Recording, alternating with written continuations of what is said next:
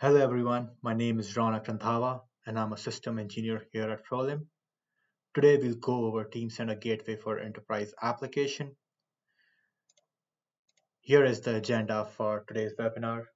We'll see how we can transfer items and bombs to the ERP system.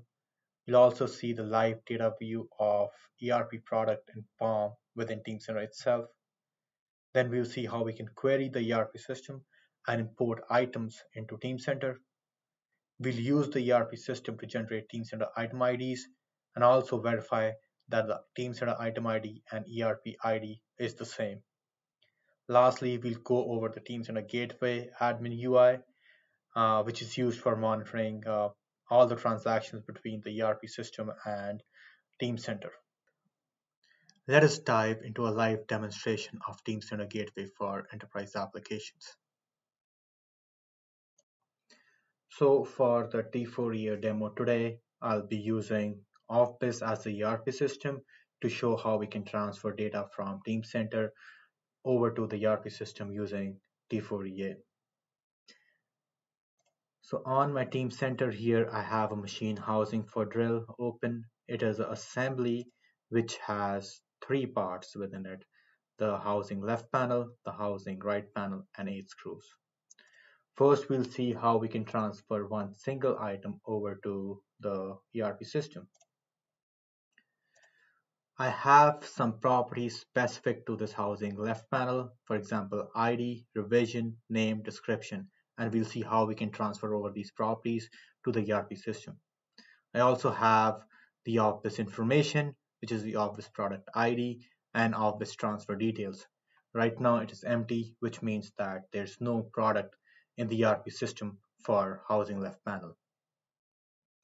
If I go over to the Office products tab, I'll have a message saying that ID not specified, which means it is not present in the Office ERP system.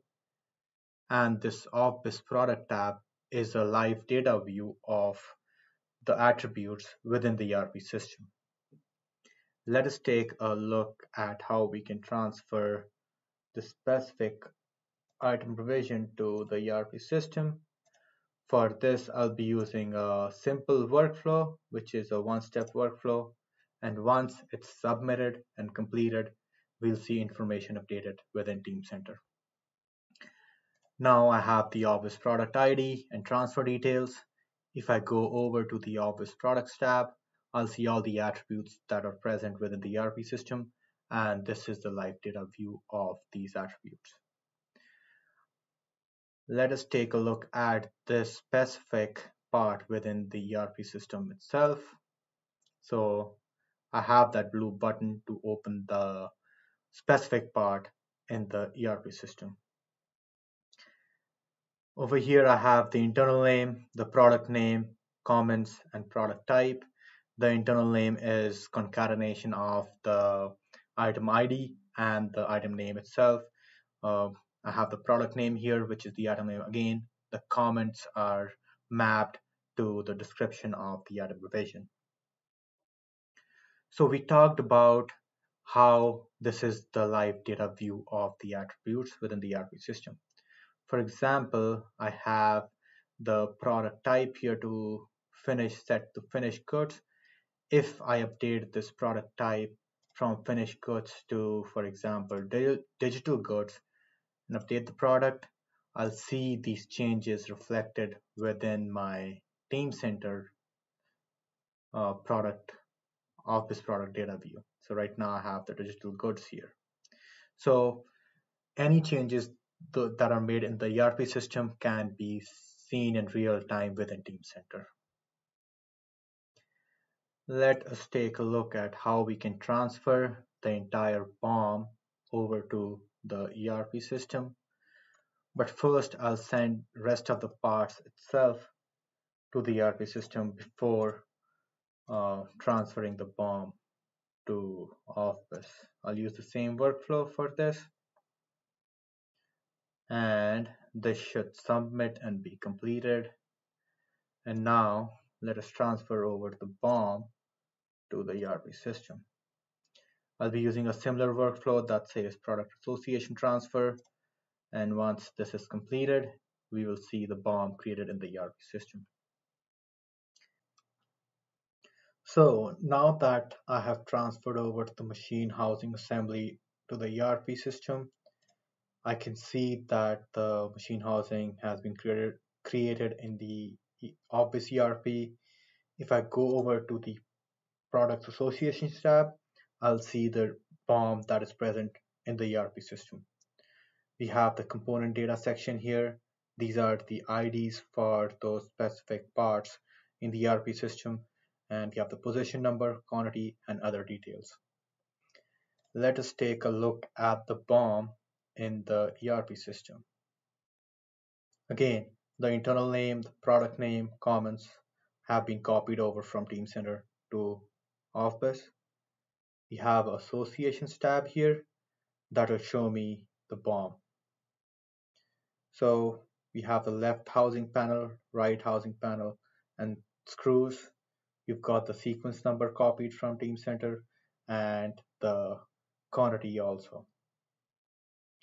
For example, if I edit one of these associations and put in a through date, for example, 23rd March, and then let's try to add some other properties as well here. For example, reason, we'll add the instructions as well for this,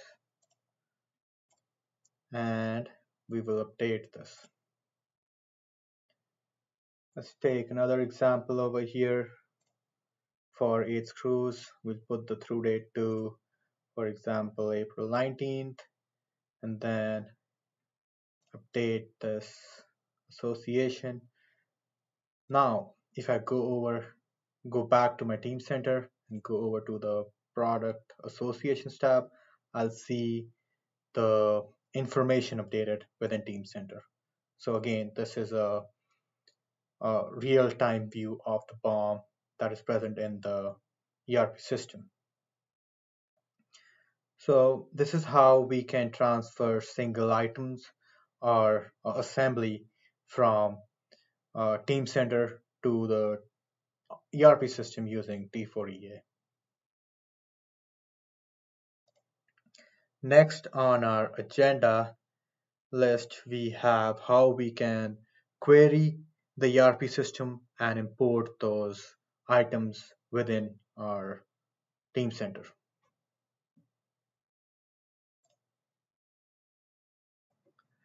So there might be instances where a product is present in your ERP system, but not in your Teamcenter. In that case, we can use the advanced searches within Teamcenter to query the ERP system and find that specific part within the ERP system and import it to Teamcenter. In this example, I have a 526 part. It is a plastic head cap and it's present in my ERP system but not in my Teamcenter. If I search for this part within Teamcenter, I'll not find it. In order to import this part to Teamcenter, I can use the import object to Teamcenter command. So once this is initiated, the import process will start and it will import that specific product to my Teamcenter, and all the properties will be carried over from the ERP system to my Teamcenter. An item will be created for this plastic head cap. We also have properties, for example, internal name and product name we can do a search on. If I do a search on a 100 part number, I'll receive many more results for the products that are present in the ERP system. Now, going back to my example for the 526 part, so now that the import has been completed, if I search for this plastic head cap, I'll receive the result within my Teamcenter. Now you can see that I can search for this plastic head cap and it's available within my Teamcenter. Let's open this plastic head cap and see what are the properties within here. So we have the office information for the office product and the transfer details. The description, name were carried from the ERP system to my Teamcenter. If I take a look at the Office Products tab, I'll have the same details here. Next, we will see how we can use the ERP system to generate Teamcenter item IDs, and we will verify those Teamcenter item IDs in the ERP as well. So to generate the Teamcenter IDs from the ERP system, I will be creating a fixed asset item type in my Teamcenter. Once I click on this fixed asset item type, it is going to make a call to the ERP system and it will look for the next available item ID in the ERP system. So right now, the next available ID is 10021 in the ERP system. That's why we have that here. Once I create this part, coupling part, we'll see how both these IDs in my Teamcenter and the ERP system are the same. So again, we have the ID as 10021 here. We have the other details here. If I go over to the fixed asset tab, this is the live data view from the ERP system, and it'll here have the same ID as my Teamcenter ID, but the name says reserved by Teamcenter. If I go over to the ERP system, I'll see the same details here. We have the same ID here, and the name says reserved by Teamcenter. So right now we have this ID created in the ERP system, but all the details are not transferred over to the ERP system. The ID has been reserved for the coupling part. To send all the details over to the ERP system, I'll use a similar workflow template. And once this is submitted, we'll see how all the details are transferred over to the fixed asset in the ERP system. So now you can see we have the names transferred and we have the last modification date and time here. If I go over to the ERP system, I'll see the same details here. So this is how we can generate Teamcenter IDs from the ERP system and verify they both are same in the Teamcenter as well as your ERP system. Next, we will see how we can monitor the integration between Teamcenter and the ERP system using the admin UI for the Active Integration Gateway. So this is the administrative interface to monitor the integration between Teamcenter and the ERP system. Right now I'm at the Teamcenter Gateway. This is the service statistics page. We have the system information, the calls, and the log messages information here. For example, uptime means the last time the service was restarted, the number of commands within the pool, the memory usage, the number of calls made, and the failed calls. We also have whether it was an HTTP call or a RPC call. And we can see information related to log messages as well. In the process list, we have all the processes that are running for the integration. We have 3 processes listed here. These are similar to the processes that you can see in the task manager in the Windows operating system. You also have an option to kill these processes by using the stop process command. In the TCP connection, you can see all the connections that are made by the integration, and these could be either opened or closed.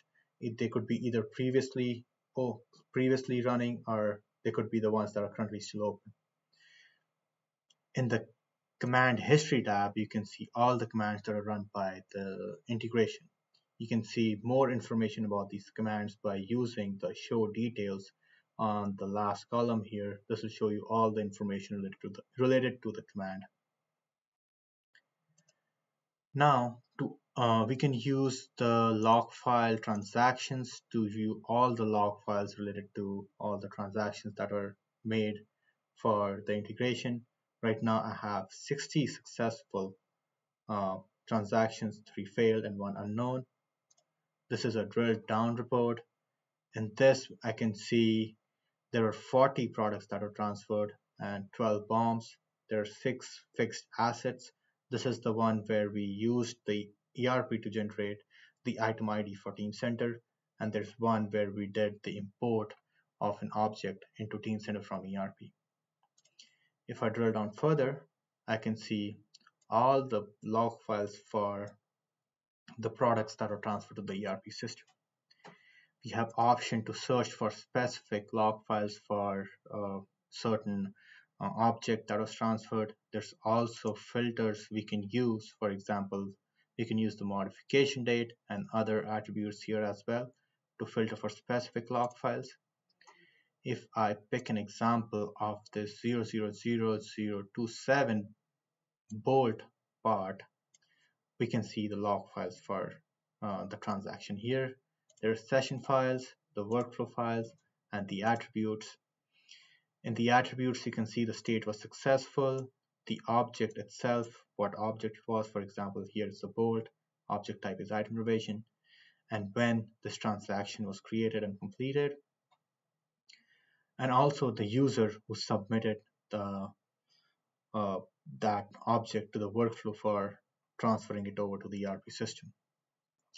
There's also options for selecting multiple uh, log files and comparing them uh, in a row column manner here. There's also option to click check this, change the to detailed view. This will again bring you back to the detailed view of that specific log file, and you can traverse through these three log files and compare them. For example, if the integration crashes, you can download the stack traces and diagnose the problem. You can restart the services from here. The interface also has a dashboard where you can see reports for job loads, job switches, all the commands and threads that are in action right now, the system statuses, the calls, the memory usage. You can also see the active job agents, pending and lost agents, and the system load. There's also options to change the theme of the interface from light to dark. You can change the language here. There's also a help option that you can use for traversing through this admin interface for monitoring the integration between Teamcenter and ERP.